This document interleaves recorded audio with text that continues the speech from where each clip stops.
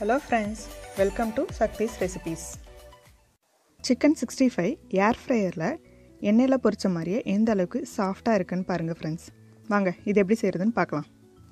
First ஒரு LP chicken எடுத்து இந்த மாதிரி நல்லா வாஷ் பண்ணி வச்சுக்கோங்க. அதில் 1/2 டீஸ்பூன் மல்லித்தூள், 1/2 டீஸ்பூன் மிளகாத்தூள், 1/2 teaspoon garam masala, 1 teaspoon salt, 1 teaspoon தயிர், இது எல்லாத்தையும் இந்த மாதிரி நல்லா ஈவனாக மிக்ஸ் பண்ணி விட்டுருங்க.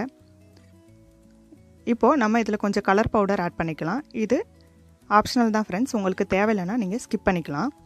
இதில் 1 டீஸ்பூன் ஜிஞ்சர் கார்லிக் பேஸ்ட்டு, இது எல்லாத்தையும் இந்த மாதிரி நல்லா மிக்ஸ் பண்ணி இதை ஒரு 1 hour நம்ம ஃப்ரிட்ஜில் மேரினேட் பண்ணிக்கலாம். இந்த டைமில் நம்ம சேனலை இது வரைக்கும் சப்ஸ்கிரைப் பண்ணாதவங்க சப்ஸ்கிரைப் பண்ணிட்டு பக்கத்தில் இருக்க பெல் பட்டனையும் ப்ரெஸ் பண்ணிடுங்க ஃப்ரெண்ட்ஸ். இப்போது 1 hour மேரினேட் பண்ணி இதை எடுத்தாச்சு. ஃபஸ்ட்டு நம்ம ஏர் ஃப்ரையரை ப்ரீஹீட் பண்ணிக்கலாம். அதுக்கு ஒரு 370 degreesல 3 minutes வச்சோன்னா ஏர் ஃப்ரையர் ப்ரீஹீட் ஆயிரும். ஸோ இப்போ ப்ரீஹீட் ஆயிடுச்சு. இப்போ நம்ம மேரினேட் பண்ண சிக்கனை எடுத்து ஒன்றா இந்த மாதிரி லைனாக வந்து இதில் ஃபில் பண்ணிடலாம்.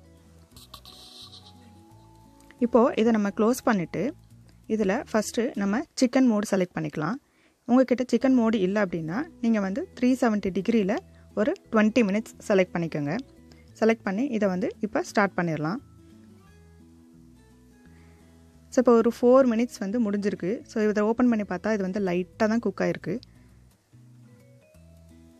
ஸோ இப்போ another 2 minutes ஆயிடுச்சு. இப்போ பார்த்தீங்கன்னா இதிலேருந்து கொஞ்சம் ஆயில் வந்து வெளியில் வர ஆரம்பிச்சிருக்கு.